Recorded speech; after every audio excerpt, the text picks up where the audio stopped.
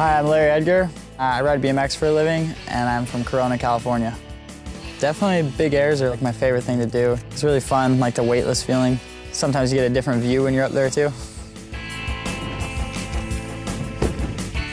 I've always loved motorcycles, and I rode one 3 or 4 months ago now, and I've just been hooked ever since.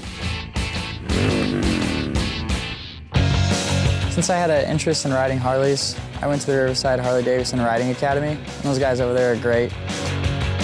The academy taught you as little as starting the bike and using the clutch to finding your balance point or evasive maneuvers around objects in the road. There were people in there that had never rode a motorized bike in their life and walked away passing, no problem. Definitely gave me all the tools and fundamentals I needed to ride on the street safely.